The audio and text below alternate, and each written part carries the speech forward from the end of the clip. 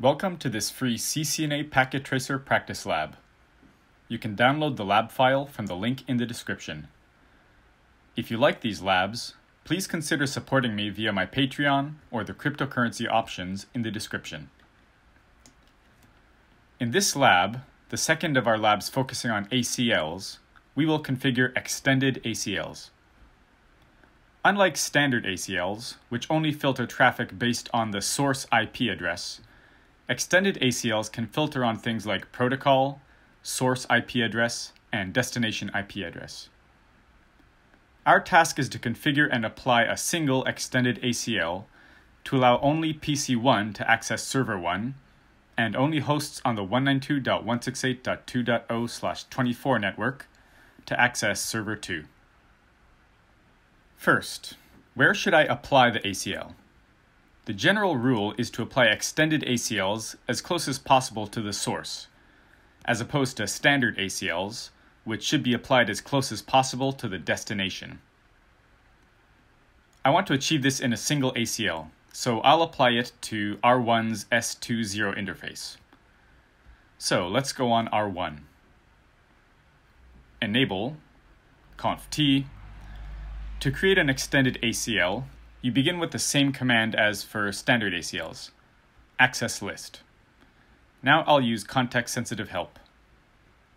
I mentioned this in the previous video, but remember that 1 to 99 is the range for standard ACLs, and 100 to 199 is the range for extended ACLs.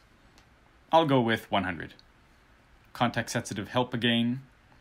I'll choose permit to allow PC1 to access server 1. Afterward, I'll create another statement to deny all other traffic to server 1. Let's do context-sensitive help again. Now you can see that this is different than for standard ACLs.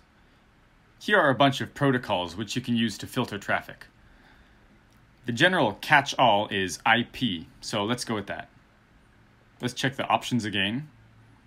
Now I'll choose host, since we're filtering from one host, 192.168.1.11. Next, I'll enter host again and set the destination, 192.168.3.100. Context-sensitive help again. You can see there are other options, but we'll end the command here. Okay, so that's our first entry in the ACL. Now let's create another one to deny all other traffic to server 1. Access list 100, deny IP any, host 192.168.3.100. This denies traffic from any host to server 1, and will apply to any traffic except PC1. Now let's satisfy the second requirement. We have to allow only hosts on the 192.168.2.0/24 network to access server 2. First, let's create another permit statement. Access list 100, permit IP 192.168.2.0, 0.0.0.255, host 192.168.3.101. This command permits any hosts in the 192.168.2.0/24 network to access the host 192.168.3.101, which is server 2. Now let's deny all other traffic to server 2.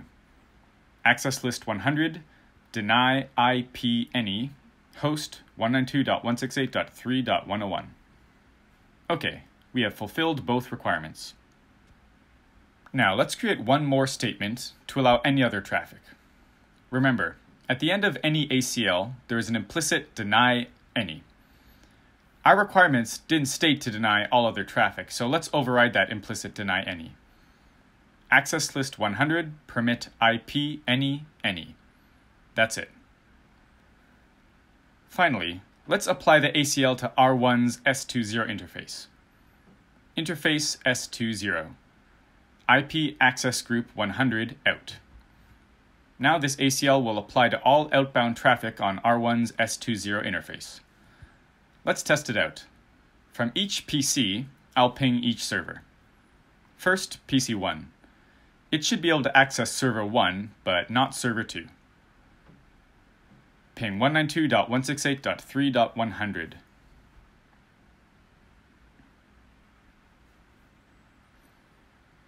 It works.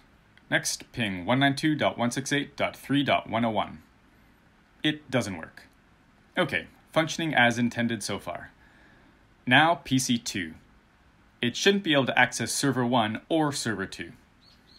Ping 192.168.3.100. Doesn't work. Ping 192.168.3.101. Doesn't work again. Now let's go on PC3. It shouldn't be able to ping server 1, but should be able to ping server 2. Ping 192.168.3.100. Doesn't work. Ping 192.168.3.101.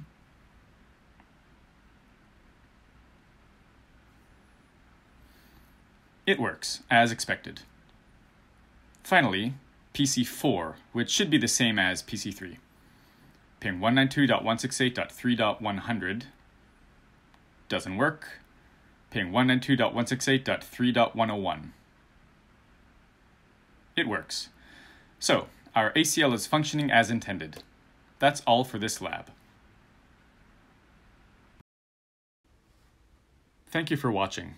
I hope this lab and video have been helpful for you. Please subscribe for future labs like this, which will be released weekly. If you have requests for any specific labs, let me know in the comment section. If you want to support my channel, please consider contributing to my Patreon, patreon.com/jeremysitlab. I accept Bitcoin and Ethereum donations via the addresses in the description. I am also a Brave verified publisher and accept BAT, or Basic Attention Token, donations in the Brave browser.